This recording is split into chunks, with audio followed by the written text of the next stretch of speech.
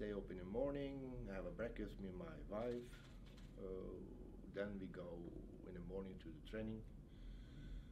I live in Pyongyang like I live in Europe. It's not special. I stay up in the morning, have a breakfast with my wife, then we go in the morning to the training. The players are very friendly, they are hard workers, they do everything what we want, they try to create, they try to learn, and always motivated to go to the training.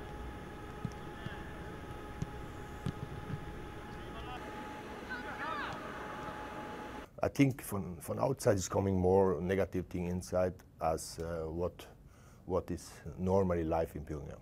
I don't want to speak so much about that, but I think so. I think so that sport can help to build some bridges between the countries.